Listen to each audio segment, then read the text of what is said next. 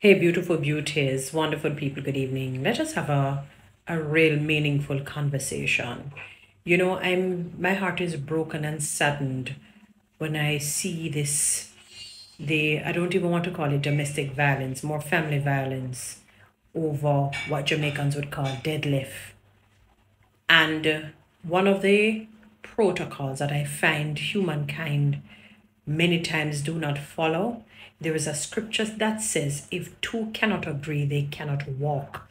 Now, it doesn't mean, when it says cannot agree, it doesn't mean if I say 2 plus 2 is 5 and you say 2 plus 2 is 4, that we disagree. We obviously know that 2 plus 2 is 4. All right? When we quantify the situation, I don't mean like that. If there is no camaraderie, one, if there is no sort of a symbiotic that what we call when the two of you are compatible, it's more than just compatibility, but you have to also make sure that your emotional intelligence, not necessarily your IQ, but there should be some level of IQ, but your emotional intelligence are on par in a sense.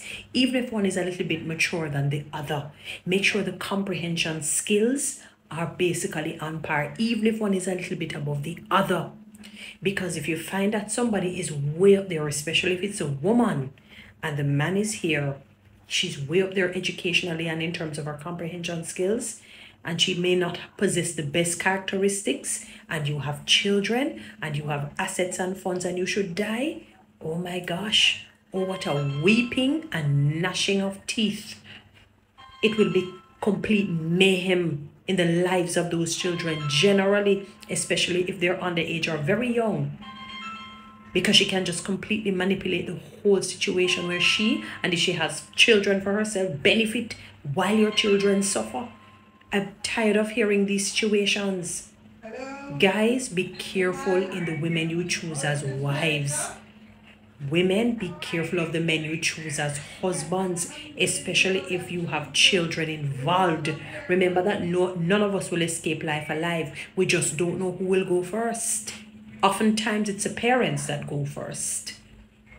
And the children are left, especially if they're underage, suffering badly because of a horrible stepmother or a naive stepfather or a wicked stepfather. But it's usually on, in terms of the stepmother situation. That's why they make a lot of these movies from it. Please be vigilant, be careful, be wise. Make sure that the two of you are compatible and your comprehension, critical thinking skills are similar. Follow me on TikTok, subscribe to my YouTube channel, share.